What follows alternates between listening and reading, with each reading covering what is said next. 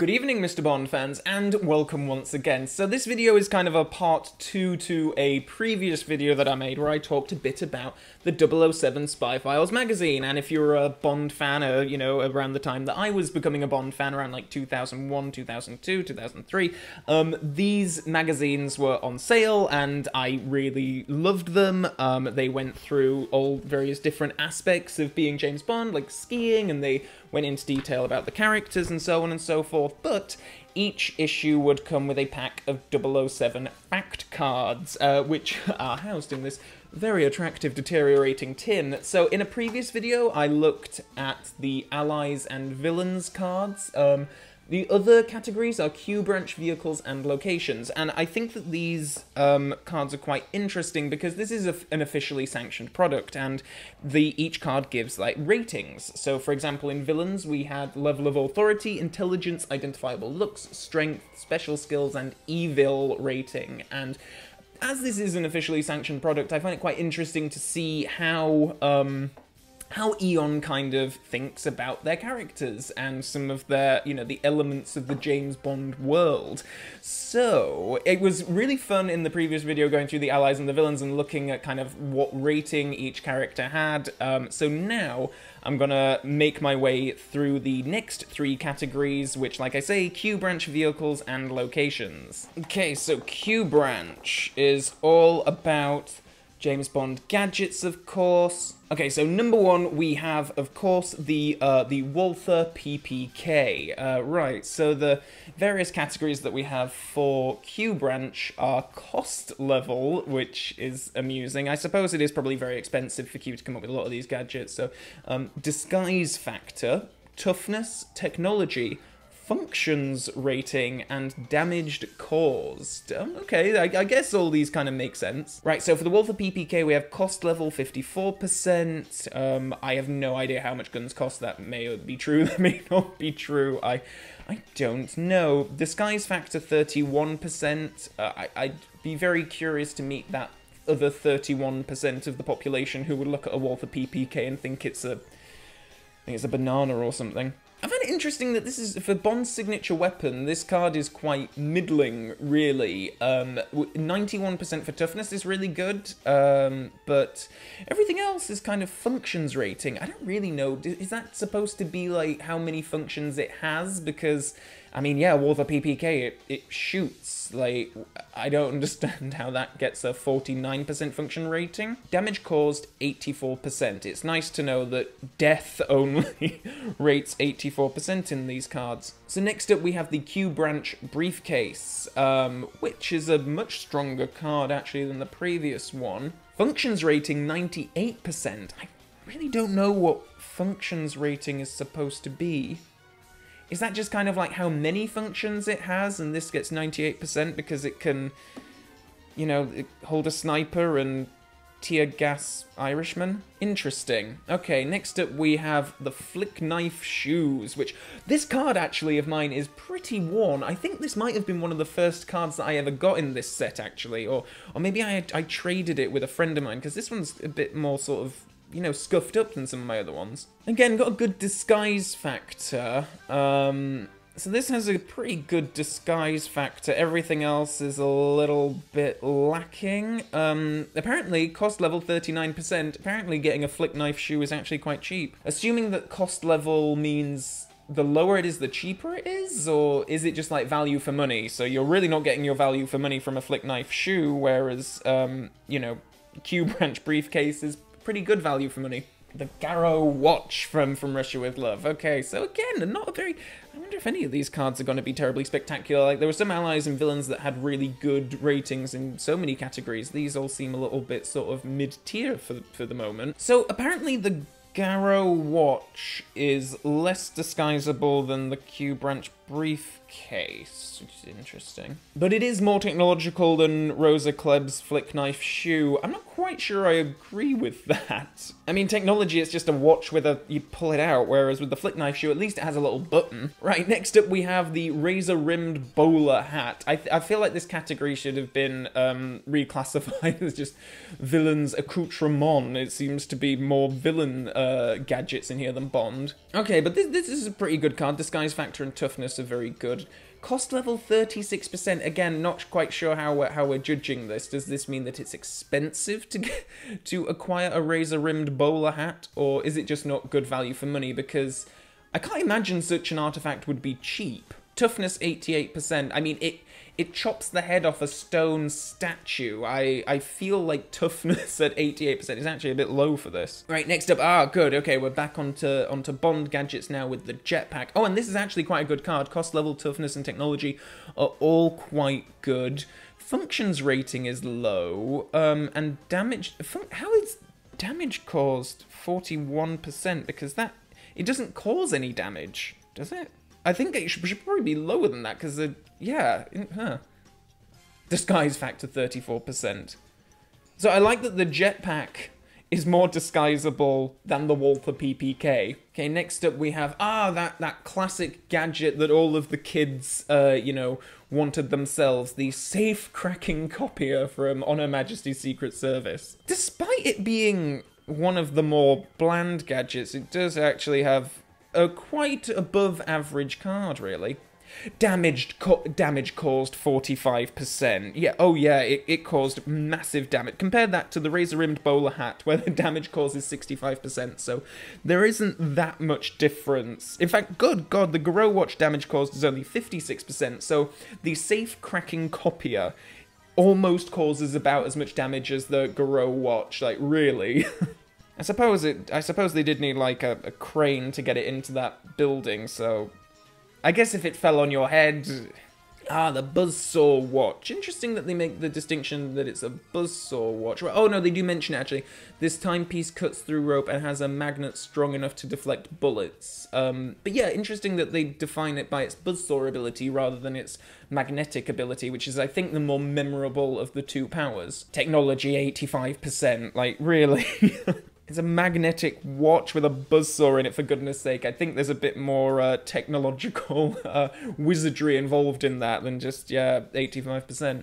Oh, Scaramanga's Golden Gun. Oh, this is a pretty good card. Yeah, Disguise Factor, 97%. That's really good. Okay, this might actually be the strongest card of the bunch so far. I think it is. Cost level 94%. So I guess it must mean like how expensive it is, because a golden gun would be pretty expensive. 94% feels appropriate for that. Damage caused 84%, just the same as the Walther PPK, which is interesting. Okay, next up we have the blade-edged tea tray from The Spy Who Loved Me, which has a remarkably good toughness rating, actually. I'm just checking to see if it's tougher than...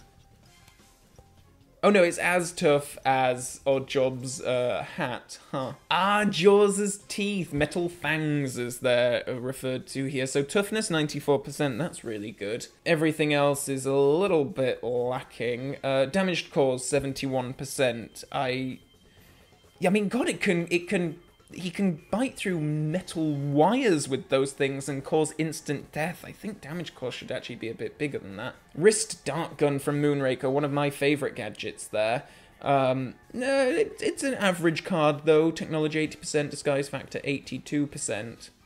That's funny, I would have thought that disguise factor for that would actually be quite low, considering it's not like doubling up as a watch or anything. Okay, and next is the spiked umbrella from For Your Eyes Only. A good disguise factor, pretty poor for everything else. A lot of kind of incidental gadgets included in this selection, which I quite like, because I think some of those Q-branch scenes where you would just see a gadget for like 30 seconds on screen are some of the more memorable ones. So I quite like that these cards are paying attention to some of the more, you know, minute gadgets in the series. Yo-Yo Buzzsaw, again, has good toughness. I think toughness and disguise factor tend to be the higher ranking of these. Functions rating, I don't know if I've been terribly blown away by any gadget's function rating at the moment.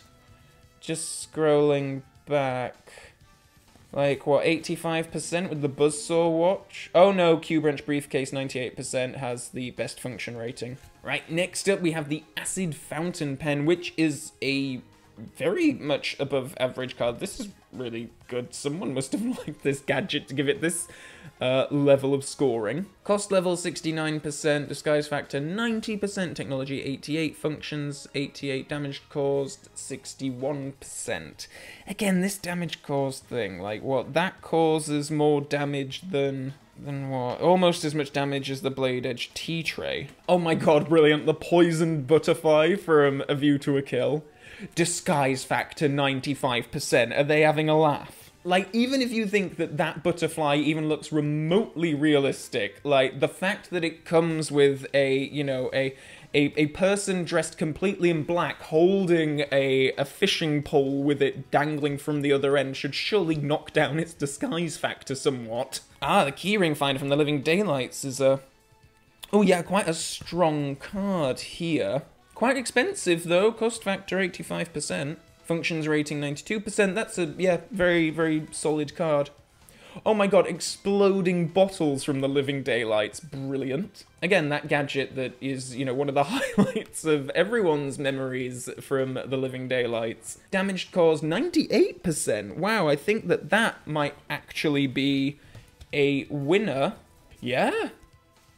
98% exploding milk bottles, okay, Necros had the most damageful gadget of the series up to this point, apparently. Ah, but the Ghetto Blaster is only a 95%. Wow, in damage cost. I thought that one would have been leading, to be honest, in that. But again, a pretty good card. One of my favourite sort of background gadgets, actually, is that. Explosive Toothpaste from License to Kill is a fairly average card, but damage caused 91% again. Good. Ah, the Grenade Pen from GoldenEye. Okay, love this one, but card is okay. 57% cost level. Apparently getting a grenade pen is almost half the price of getting a golden gun. Damage is pretty good again with 90%. I guess the damage inflicted by these gadgets gets more and more as the series goes on, as they become more and more explosive in many ways. Oh my god, the airbag phone box from GoldenEye has its own card. Brilliant. Absolutely love this. Functions rating, 43%. I mean, that feels undervaluing the gadget. I mean, it did what it said on the tin. Ah, we get the Plasticast missile from GoldenEye 2. Well, there's quite a few GoldenEye gadgets in here. Someone was a GoldenEye fan. I swear to God I didn't have a job freelancing assigning these cards for this magazine, because I would probably just make the whole thing GoldenEye. Damage caused, technology. This is actually a pretty good card. I feel like Q should have just sent bombed out in this. I mean, it certainly causes more damage in the film than the BMW Z3 does. And again, we have another GoldenEye gadget here, the Laser Watch, my favourite Bond gadget. And a pretty good card. Technology 91%, cost level 80%. Yeah, no, that's it. It's solid. It's not going to be unbeatable by any stretch, but it's pretty good. Ah, the Walther P99. Ooh, okay, this is going to be interesting to compare with the Walther PPK. Okay, it's more expensive. Both have the same disguise factor. The Walther P99 is 1% tougher than the PPK. It's more technological, apparently. It's 1% more functional, and 3% more damage caused. So, yeah, I guess the P99 was Bond's gun of choice around the time that this magazine was being released, so it makes sense that as the new gun on the block, they would sort of be bigging up that one as being better than the previous one. Remote control phone from Tomorrow Never Dies. This is pretty cool.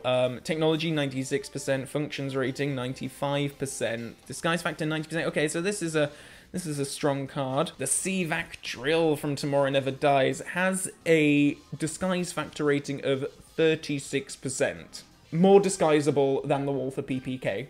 Oh, inflatable ski suit. I love the picture on this card. That's, yeah, that's pretty funny.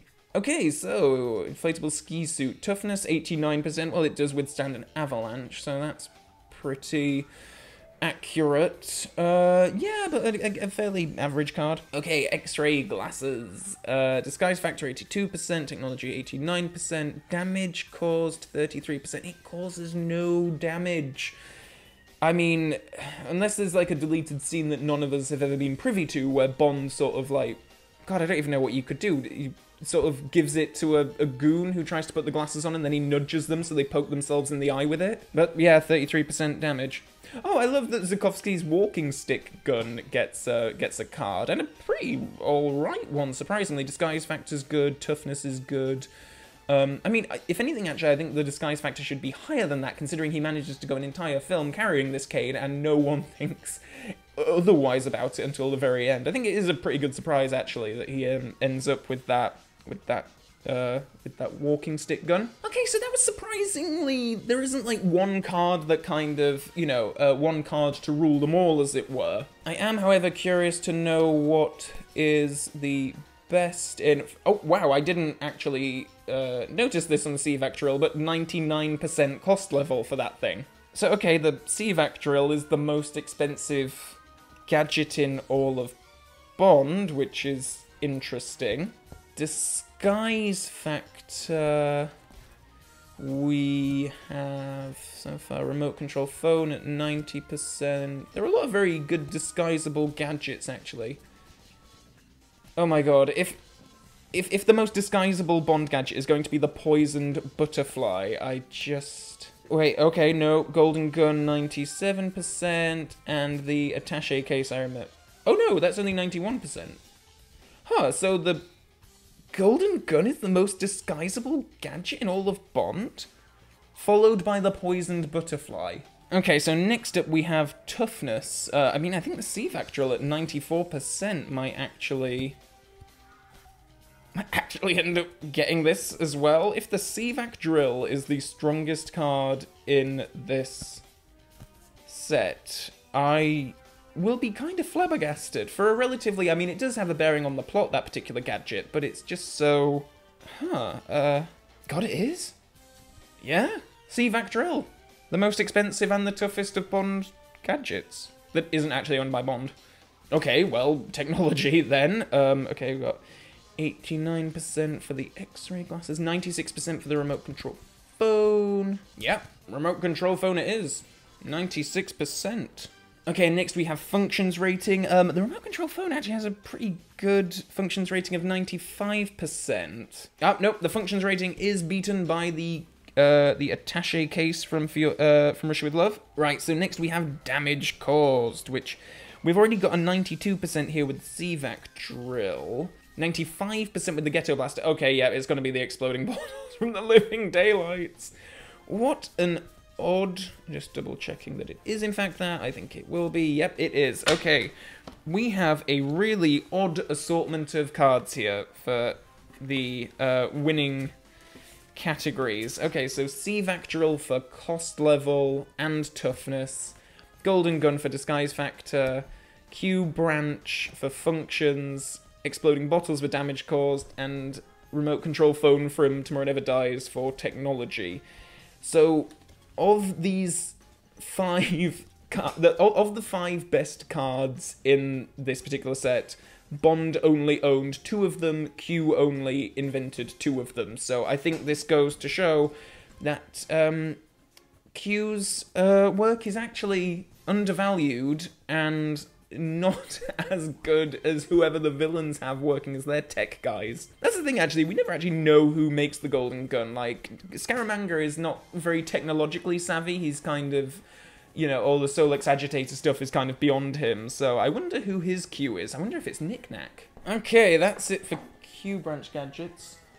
Oh, it's raining quite heavily outside, so if that's picked up on the microphone, it's rain, I'm not sat here peeing on the floor. Okay, so vehicles. Let's see what we have here. Okay, I'm quite intrigued, actually, about this category. I feel like the more recent vehicles at the time of this magazine's release are going to be some of the higher ranking ones, but I suppose we'll see. Okay, so we have the Dragon Tank from Dr. No.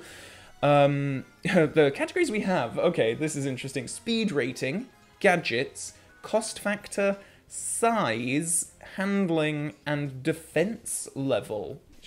Interesting categories. I find size quite a peculiar one. I guess bigger is better. Okay, so we have, yeah, defense level for the tank is 93%. I feel like that should be a little bit bigger.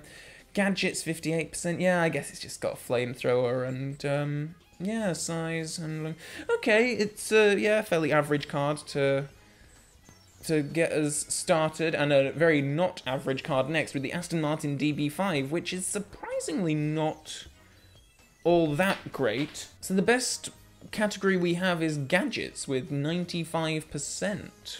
Huh, interesting. Size rating 50%. I feel like the size rating's a bit unfair, because I feel like there's going to be some cards that should be really good that are actually sort of, you know, done a bad one by just being a normal-sized car. Okay, but yeah, gadgets at 95% makes sense. Defense level, handling, yeah, cool. It's a good job there isn't a comfort rating, because M in Skyfall would give the Aston Martin a 0%. Okay, Rolls-Royce next for Goldfinger. Yeah, fairly average card. Huh, interesting that the Aston Martin DB5 has a higher cost factor than the Rolls-Royce. Again, I don't know if that's just value for money or if that's actual expense.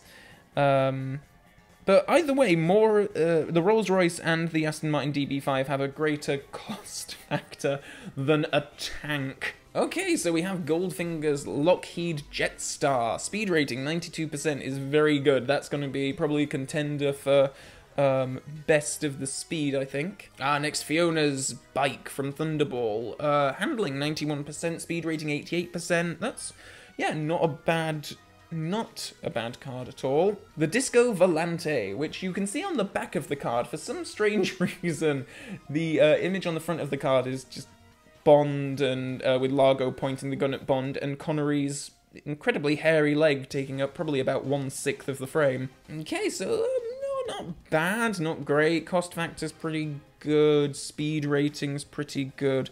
I wonder if that speed rating is taking into account how fast it actually goes, or how fast it goes when the editing is sped up by about, you know,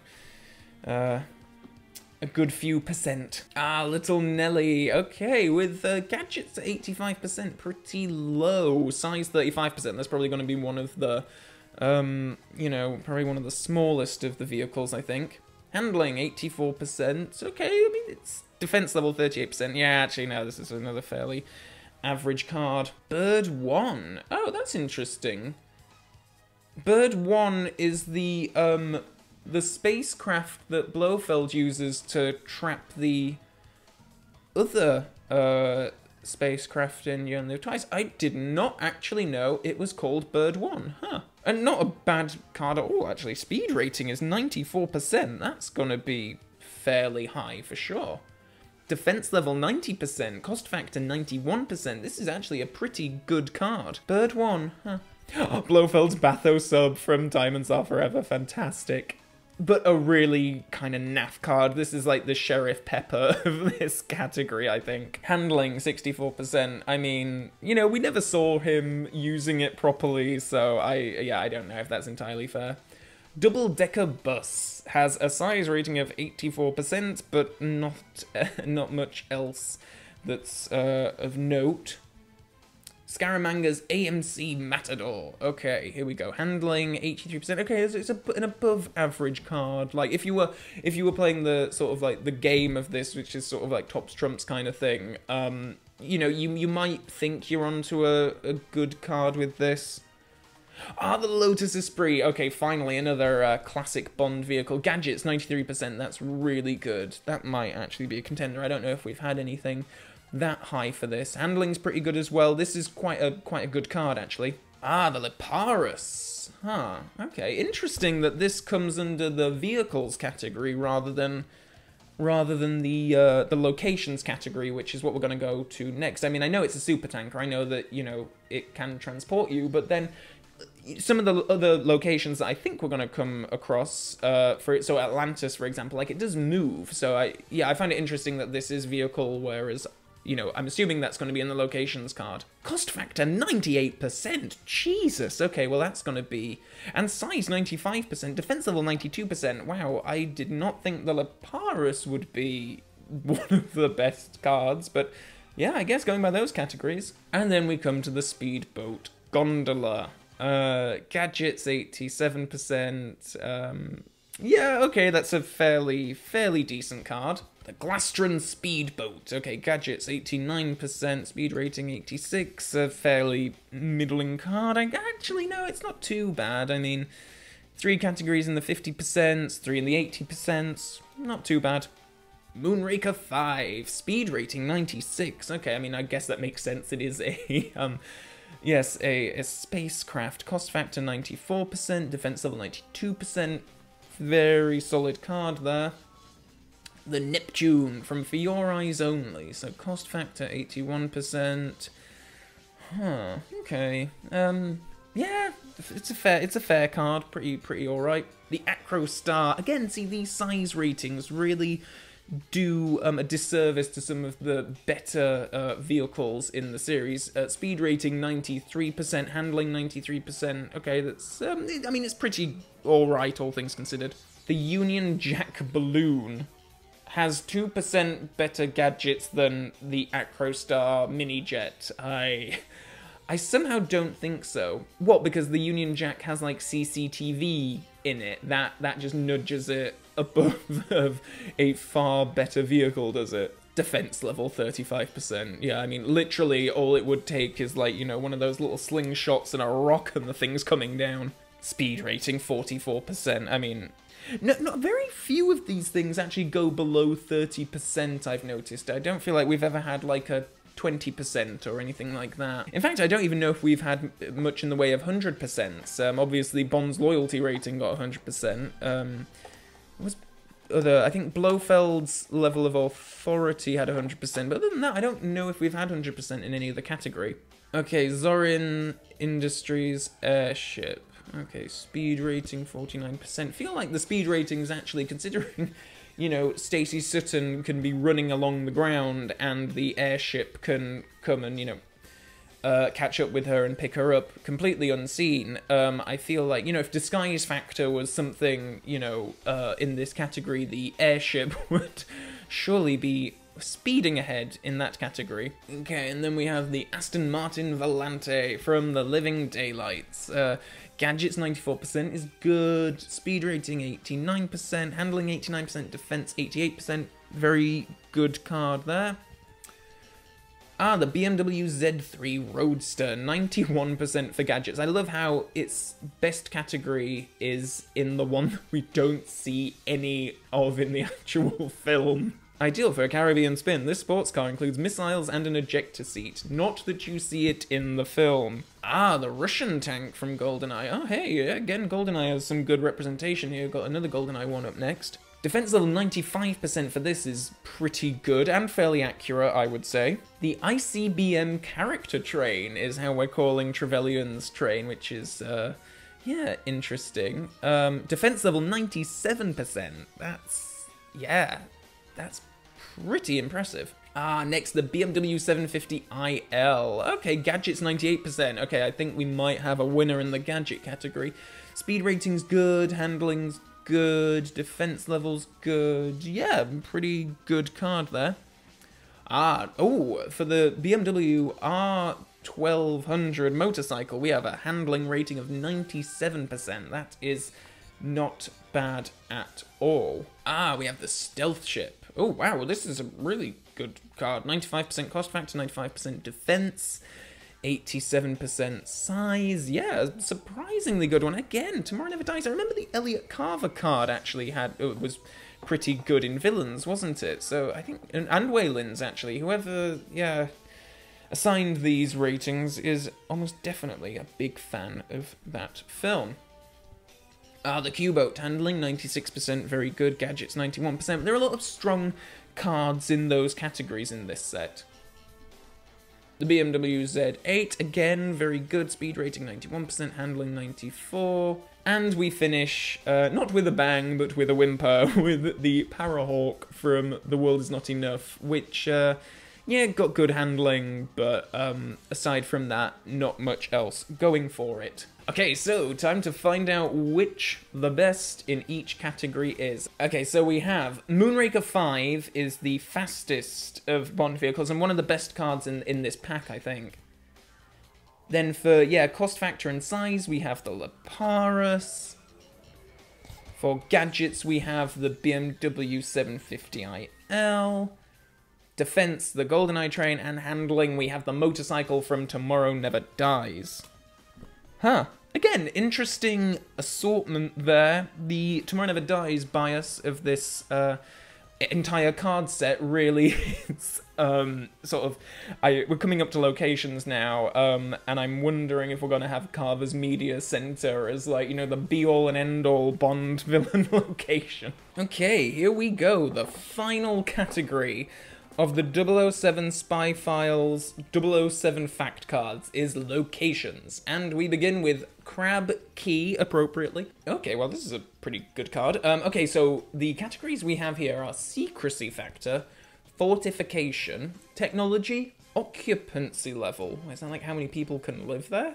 Building costs, and action factor. So I guess that's how much action takes place at that location. But yeah, Crab Key's really good. Secrecy, 91% feels appropriate. 94% for action, 86% building costs. Yeah, I mean, its worst category is fortification with 75%, which makes sense considering that Bond and Quarrel could just, like, get on the island with, like, a little dinghy. But yeah, pretty good card to start us off. Okay, next up we have the Spectre Training School, which...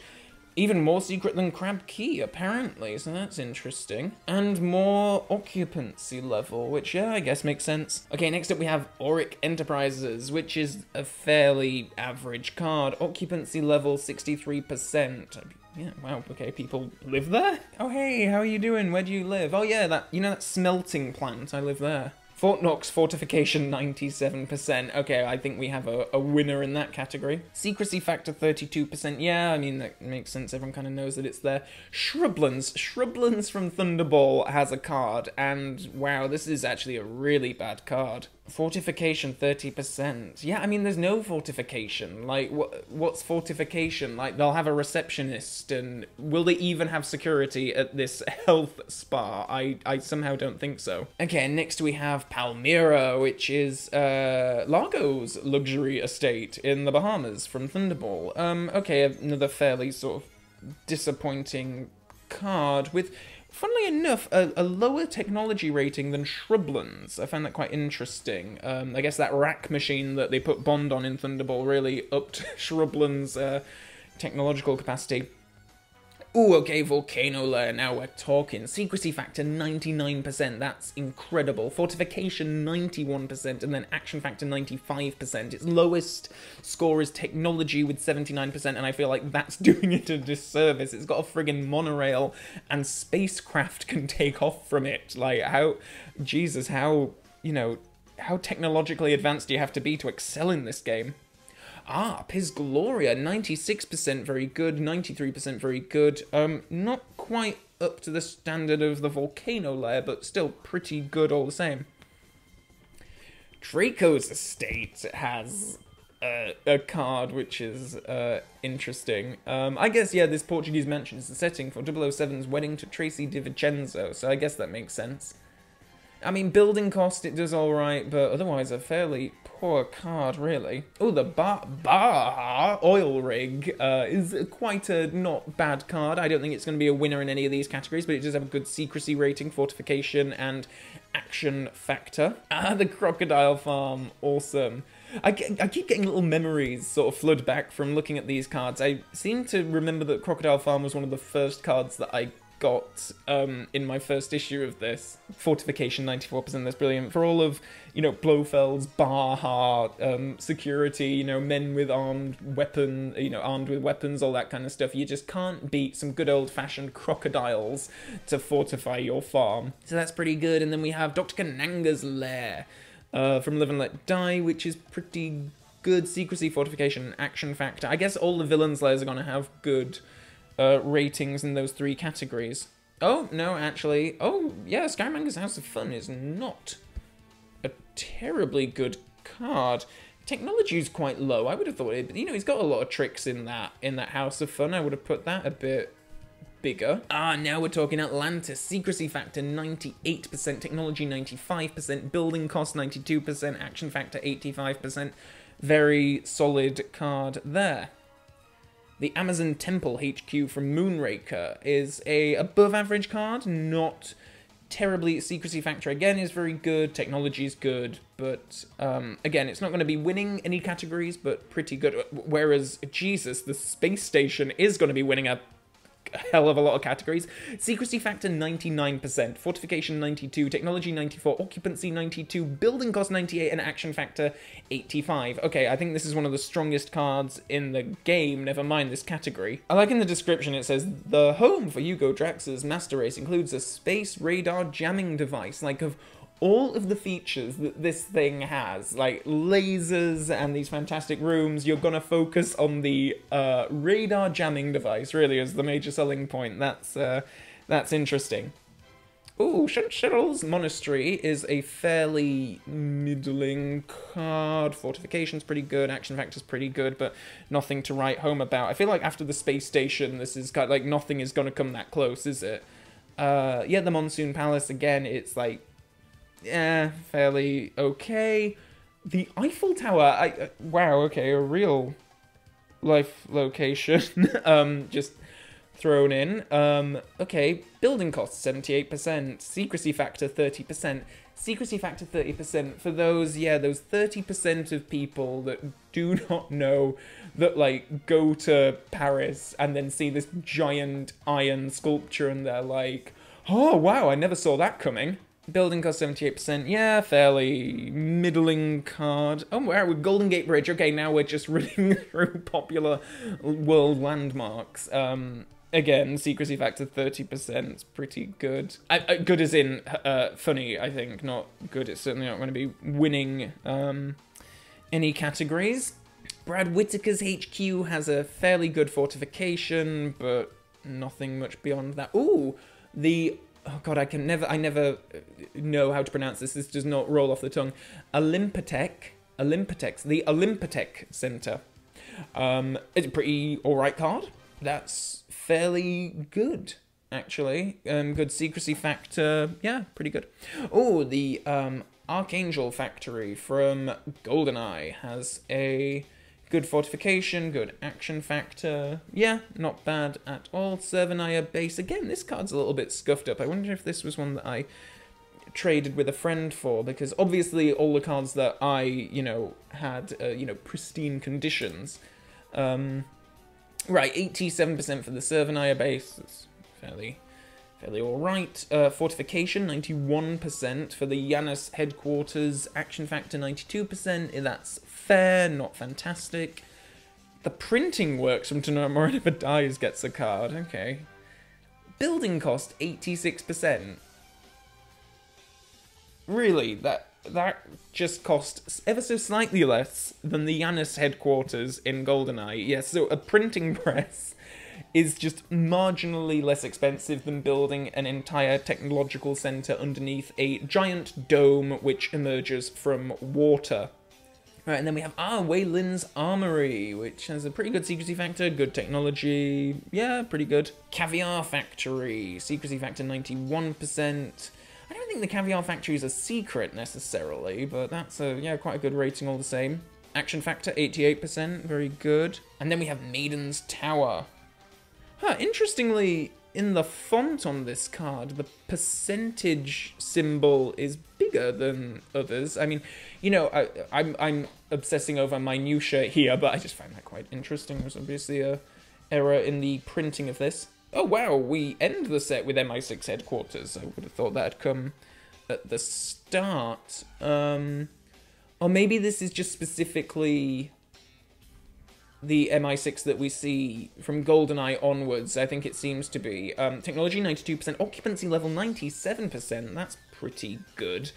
Yeah, okay, that's a fairly solid card. Okay, so scrolling through these, I have a feeling that the Moonraker base is going to win quite a few of these categories. Yeah, okay, so secrecy factor, it has 99%. One of the others had 99%, didn't it? Was it the volcano lair? So I think we might actually, ladies and gentlemen, have a tie, and we do. Secrecy factor 99%. Okay, so fortification, we have 92% with the space station. I don't know if that's gonna be beaten. Oh wait, the Archangel factory from GoldenEye has 93% fortification. Oh, nope, the Crocodile Farm, 94%. Okay, I will love it if the Crocodile Farm wins a category. Oh no, Fort Knox, 97% gets fortification. Yeah, makes sense, but I would have just loved the... I would have loved the Crocodile Farm to get some appreciation. Right, so next up we have technology, 94% on the Moonraker base. Oh no, hang on a minute. Atlantis is 95 on the technology front. Atlantis wins for technology. Okay, so occupancy level. We have 92 on Moonraker, but I think, yeah, MI6 has 97. Yep, okay, MI6 headquarters wins a category for occupancy levels. Right, building costs. Okay, so Moonraker we have 98%. That can't be beaten, surely. Nope, that is it. Moonraker wins for building costs. Okay, for action factor, we have a very strong 95% on the table for the volcano lair. Oh, we also got 95% for Maiden's Tower, which doesn't seem entirely accurate. Huh? Action factor is tied between Maiden's Tower and the volcano lair. Huh. Okay, so of these cards, I think it is, you know, Volcano Lair and the Space Station are the strongest. I think the Space Station is probably the strongest overall card in this set, but it wins in 2 categories, tied in 1, and the Volcano Lair is tied in 2 categories. So, very strong cards and makes sense, 2 of the best Bond bases in the entire series. I guess it makes sense that Fort Knox would get fortification and Atlantis, you know, doing well. MI6 headquarters does well, but Maiden's Tower for action factor. I do not think that more action happens there than in Moonraker, for example, who has an action factor of 85%. So, there we go. That is it for the 007 Spy Files card game. So, there are also some other cards in the set which are Joker cards. And I believe there was 2 in each set. For some reason, I've only got 1 Joker ally and 1 Joker location. Both of them have images from The World Is Not Enough. Both are sort of like shiny. This was kind of like, you know, you have your shiny Pokemon cards. I guess you have your shiny Bond cards as well. So these were just kind of, you know, you may play this Joker once during a game. Show it after all the players have declared their scores. A Joker lets you claim all the cards from that round. It can only be beaten by another player using a Joker. So it's basically like, yeah, it is a Joker. It just kind of wins. And some of them have some, like, you know, nice pictures. Winton Kid get one in the villains category, which is quite nice. But yeah, I kind of like, it sort of looks like they almost cover, like, they use a tanker from License to Kill. So it's kind of almost like they're using, you know, gadgets that didn't quite... Or elements, sorry, I was just said gadgets, I was looking at the Q branch cards. But then this one's the grenade pen. I don't know what the logic is behind the pictures that they include in these cards. But yeah, interesting, all the same. Did anyone have the other Joker cards for allies and locations? I would be quite curious to know, like, what images were displayed on the other ones. So if you did have these cards, please do let me know in the comment section below. Also in the comment section below, feel free to let me know your thoughts on some of these ratings. Personally, I found some of them to be quite bizarre. But like I say, it is interesting to just see how officially designated sort of, you know, things like this are rated and viewed and that kind of stuff. So I found it interesting to revisit these, and I hope that you've enjoyed these couple of videos. Please do head below to check out my various social media links if you care to do so. So there is my Facebook page and my Twitter page and my Patreon page as well. A bunch of people support this channel through that site, and their kindness and generosity is forever just appreciated, and it's really very, yeah, it's very, very, very kind of people, and that support really does galvanize me to you know, make these videos and this content, and it's stuff that I really enjoy doing, so it's, yeah, it's cool. Thank you very much. And until next time, Bond fans, so long for now.